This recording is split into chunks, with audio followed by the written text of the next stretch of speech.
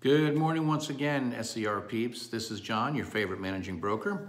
And I wanted to come back at you today with just a couple of things that I'm seeing and something new that we're probably going to create a policy on at SCR.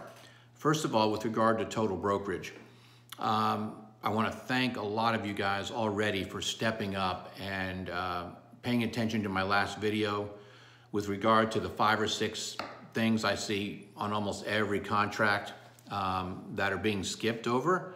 Those are really, really small things, but they're really, really important things as well.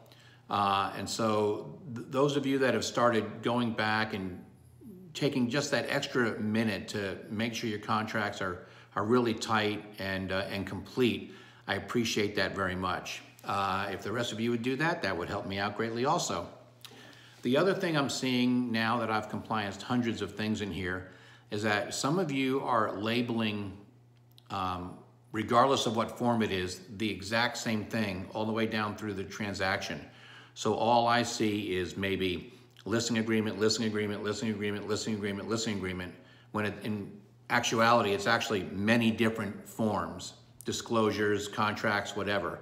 So in each section that you're doing, if you could make sure you're labeling it very clearly and very properly as to what it is, that would really help and make things go much faster for everybody in the compliance queue behind you.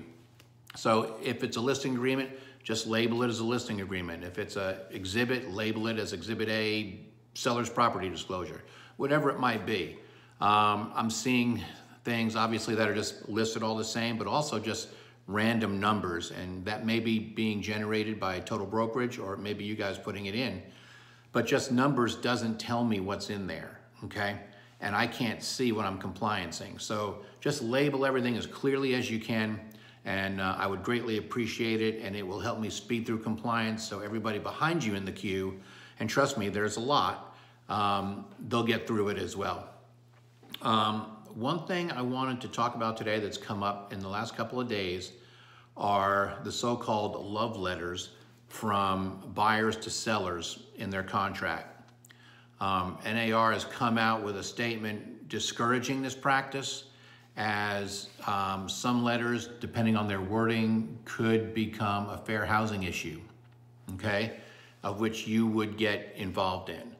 And of course, that would involve the company. I would encourage you to tell your buyers if they're inclined to write such a letter to please don't, and just explain why. But in the event your buyer really wants to and he tells you to submit this with the contract, obviously as part of the contract you are bound to do that. But that does put you in a precarious situation. So we may be drawing up a form that hopefully would limit your liability there. But it's NAR's stance, and it's really our stance now that that practice should be dissuaded from taking place and just shouldn't be done anymore. Because a fair housing violation is very, very serious and very, very expensive fines. And it's just honestly not worth it. So anyway, I just wanted to bring those few things up to you. I think we're doing great. I want to thank you all for your patience with getting used to TotalBrokerage. Some of you have taken to it like a fish to water, and I mean, I'm just seeing great things, and other people are struggling still with it, and that's okay. We're all learning, we're all getting through it, and the program is really, really great. And I think once all of you get the hang of it, it's going to be a really productive tool for all of us, agents and staff. And for those of us that have those dual roles as agents and staff, it's going to be great for us too. So thank you all very much for your time today. Thank you for your completeness and your thoroughness and your contracts. And I hope you have a great day, a great weekend coming up, and we'll talk to you soon. Have a good one. Bye-bye.